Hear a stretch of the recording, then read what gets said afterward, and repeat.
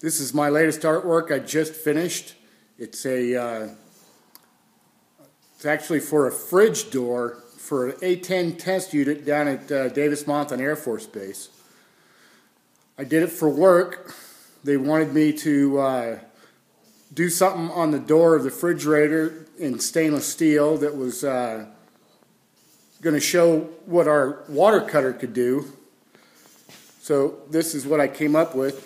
When you look at the lines here, all these were cut out of our water cutter, which is just a two-axis plotter, uses a 60,000 psi water stream to cut.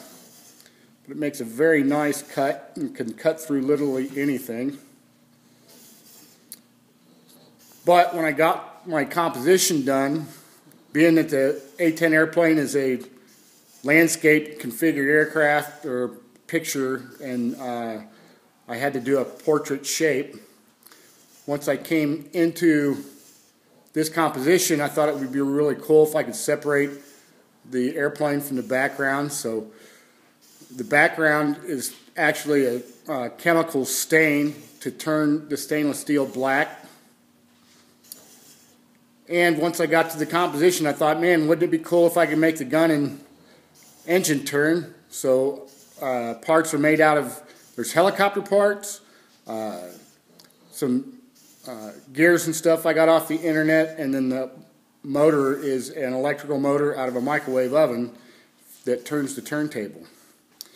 But if you see, as we move across, depending on how I sanded on the airplane, depends on how the light gets reflected back to you. So I was able to kind of give it a 3D effect on the aircraft too. But as I said, this is for a fridge door. So when you look on the back side, yep, that's a refrigerator door.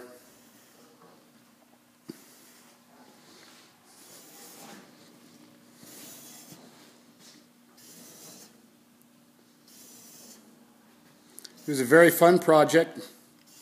Took a little while.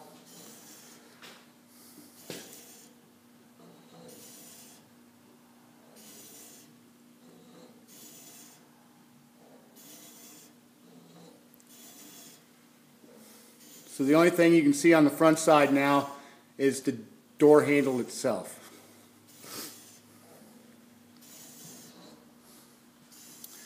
But on Tuesday, 22nd of March, I think it is, my company has actually let me go down to Tucson so I can actually mount this to the door and kind of unveil it.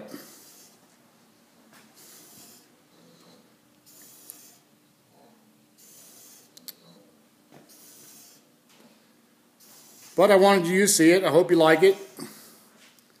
And I'm sure I'll be doing some more stuff in stainless steel here in the future.